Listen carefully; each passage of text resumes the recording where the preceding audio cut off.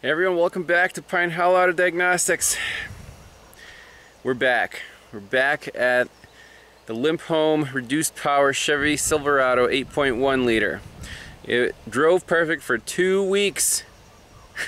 I gave the guy a 1 month guarantee and it lasted 2 weeks. Boom, limp home, same code, P1515. So here we are. Kind of had a feeling this would happen because, you know, it would have been too easy just to slap on the old reman throttle body and have it be perfect, right? So what's the game plan now? So I call us back. So I did some homework. I'm like, I want an OEM brand new throttle body on here. None of this reman crap. It's a waste of time. You know, obviously you can't guarantee something like that to the customer, especially if it's, you know, for me it's like a 2-hour drive to get out here. So anyways, went online, researched the part numbers and everything. For this truck, the 2001-2002 model year, that throttle body is no longer available, discontinued. Reman is the only option. So I'm like, well, what, you know, is there any other thing we can do? The next generation throttle body from 2003 to 2007, I looked it up for the 8.1 liter. Bolt holes match up, the wiring diagram matches up. The only difference is it has one connector instead of two. You know, on this throttle body, we have the TPS connector right here, 6-pin, and then a 2-pin for the actuator motor. The new throttle body comes with just one integrated piece with an 8-pin connector. So I think we should be able to install the new style throttle body on here with the appropriate connector and just, you know, solder a few wires and cross your fingers, it should work. Before we do that, I want to put a scope on these two wires for the throttle actuator and see what kind of voltages are on there. I'm just curious, and that way we'll know if it glitches out. We'll catch it, and I doubt that it will. You know, if it glitched one time in 2 weeks, I mean, that's super intermittent. So let's get a scope on there and then install a new throttle body. By the way, here's the freeze frame data. So the truck was mostly warmed up, but the engine, let's see, closed loop engine speed, it's at idle, 7.9 grams per second. Fuel trims are good, everything's good.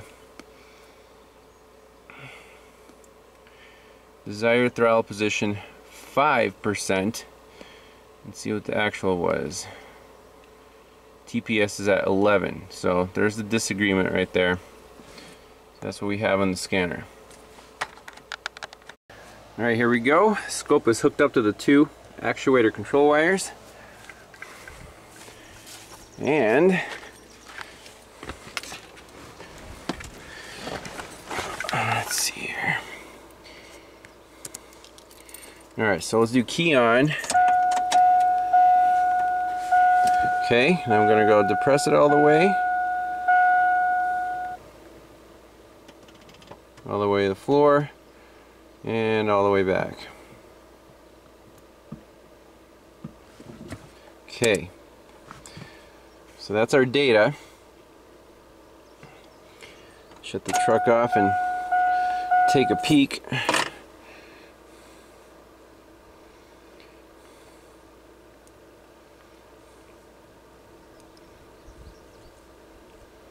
Wow. So basically,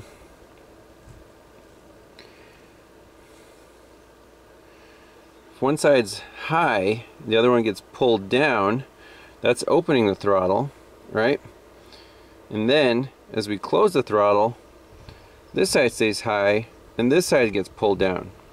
And if you want to keep it in one spot, then let's see what happens right here. You see, it basically alternates. Now, do we like these patterns here? I could drop the sample rate down a little bit. I mean, that kind of stuff, yeah. You would think it would just be 0 to 12 square pulses.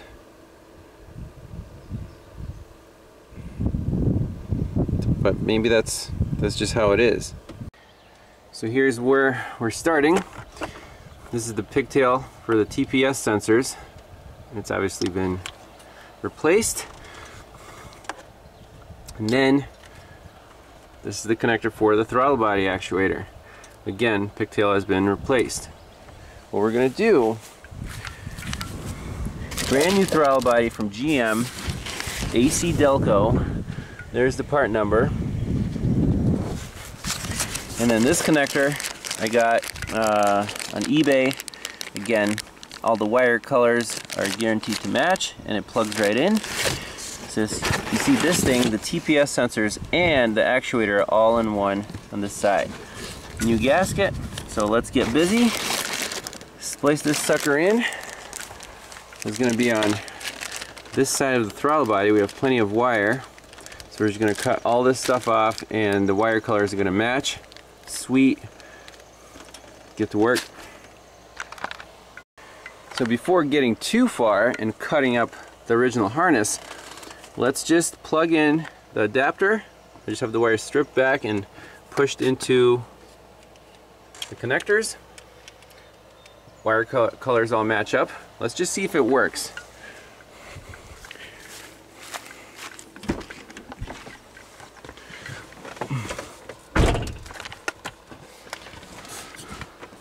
Can we see the throttle body from here? Yes, we can. Let me move that windshield wiper out of the way. Alright, here we go. Cross your fingers. So we got the scope and we have the scanner. So first let's roll the scope here. Ready? Key on. Okay. So our control is there. Let's depress the throttle. It's opening. Uh-oh. We're in limp home mode here. Crap. That sucks. Display codes. I had a feeling this wouldn't work. TP sensor circuit 1 or 2. TPS performance fuel pump circuit. Dang. Okay, let's delete these. It sucks.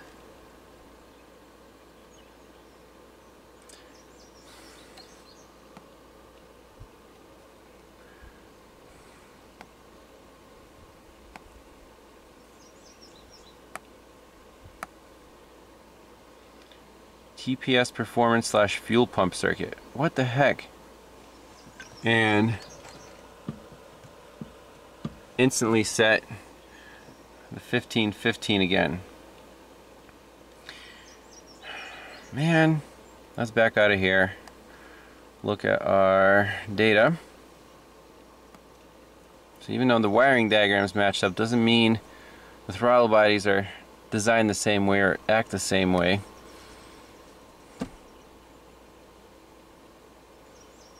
Okay. TP sensor 1, 2, disagree. Reduced power active. Desired angle 10, indicated angle 87. Okay. So TP sensor 2 is messed up.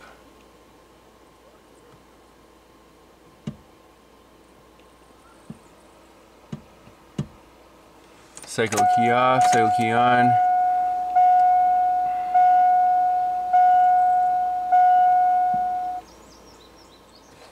Dang it. So these sensors are apparently supposed to be aligned, but in the old model, they're like reversed. That sucks. The throttle position sensors, they changed around, unfortunately. 1.16 and 1.12. Alright, so just when you think it's game over, I had an idea. These TPS sensors, they're just potentiometers, right? You have 0 volts on one side, 5 volts on the other, and then like a slider.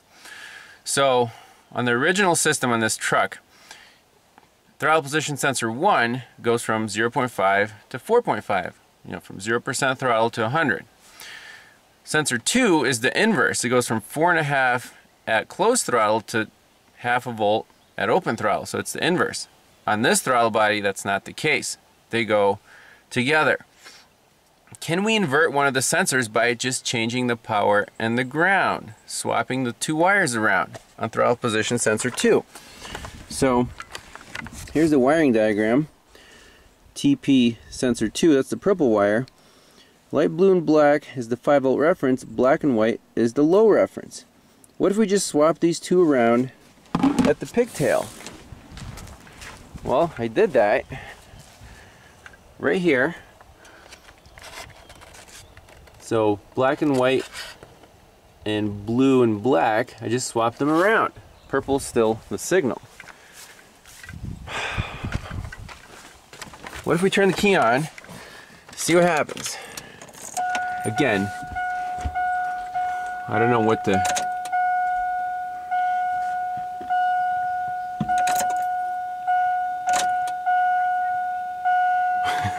Let's see.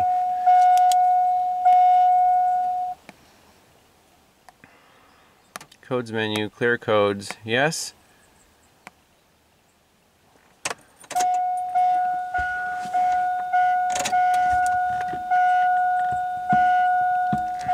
Something's still not happy, I'm sure. No communication.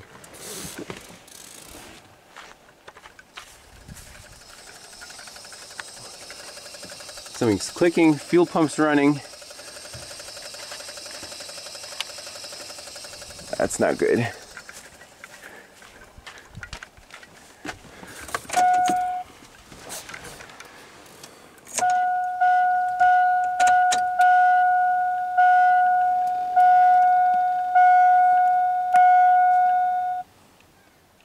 Oh man, totally messed that up. PCM attack module serial data circuit. Crap.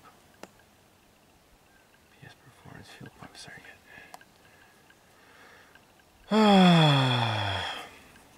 Maybe it's not that easy. I mean, the TPS shouldn't care if the power and ground are switched around, but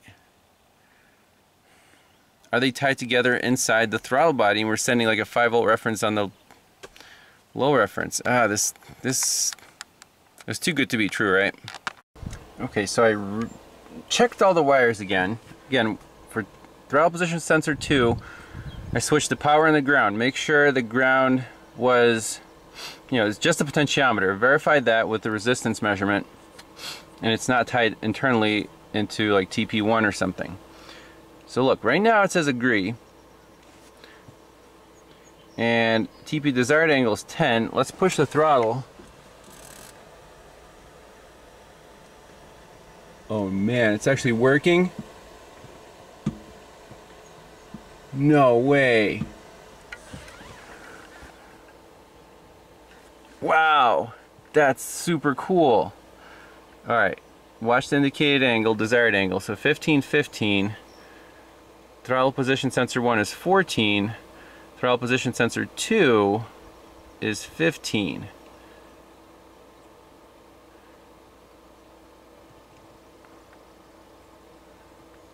All the way to the floor, 96 and 97.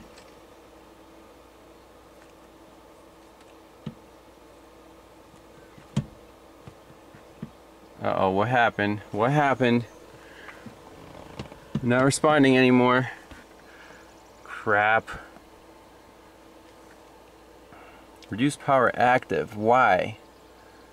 Engine data. Just when you think you're getting somewhere. 1516. Dang. Alright, let's reset that. Continue.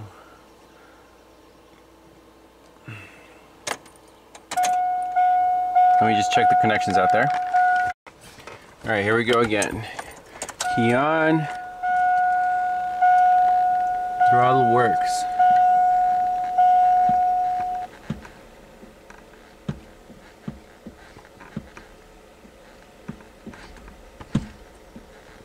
Okay, when it bounced back, when you release the accelerator really suddenly, I think it set that code.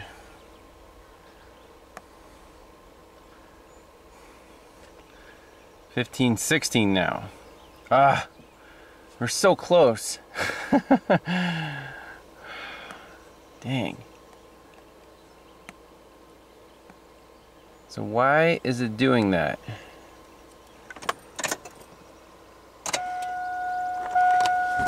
Let's try again.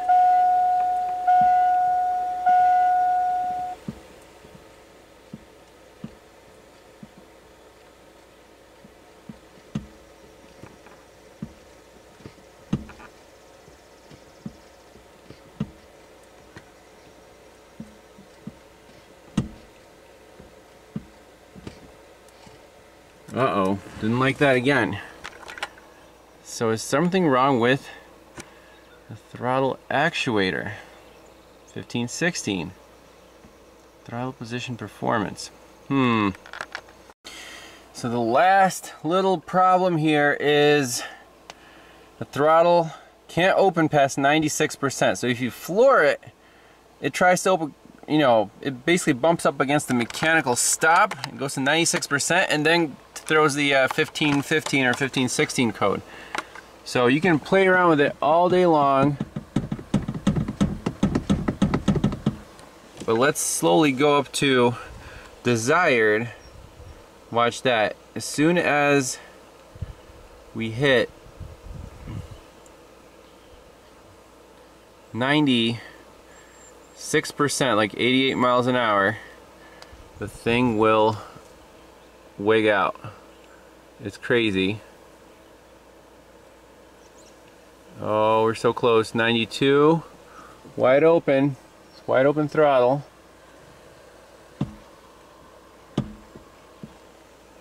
Let's keep going here. 90, 80, 90, 3, 4, 5, 6, 7, 100. It's still wide open. Oh, there it goes. Boom. Now you're in limp home mode. Reduced engine power. So at the very, very limit, doesn't like it. So what can we do? It's looking for the TPS voltages to go a little bit further when it's commanding that 100% throttle. Unfortunately, the throttle's already all the way open. Can we mess with the voltages even more? I mean, we already swapped the 5 volt and the low reference on TPS2, and that seems to work perfectly. So that was one hurdle, and now the second hurdle is this thing. I want to plug in the original throttle body and do the same experiments and see if there's, you know, if it behaves ideally or, you know, if it only happens when you floor it. So with the old throttle body, let's ramp it up to the max. Seems to respond just fine. Let's go max. 65, 76, 83, 91, 94, 99. And look at the voltages. 3.73, 1.25, 4.2, 0.7.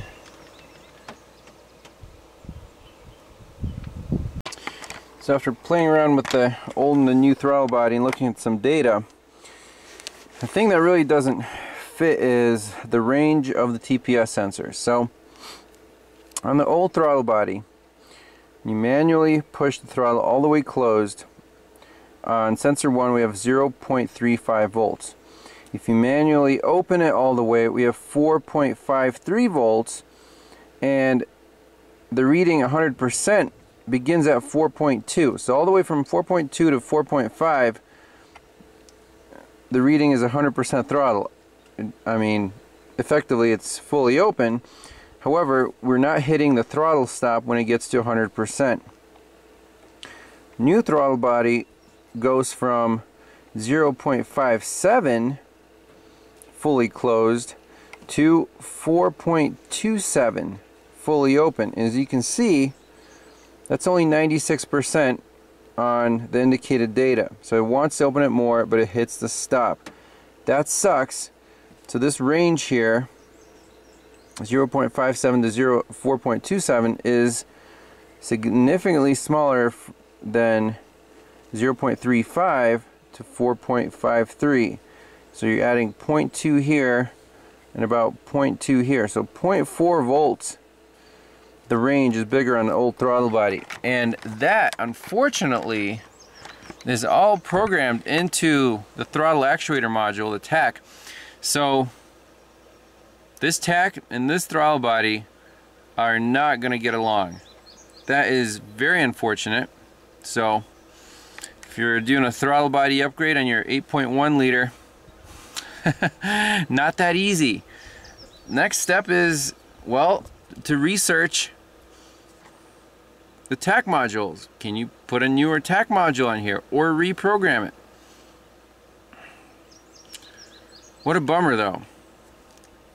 It's not, that's what's going to kill these newer cars, the fly-by-wire cars. Like, parts get outdated, you can't get new parts anymore. You try to fit a part from a newer model, it won't work because they made slight changes here and there and it's just not compatible.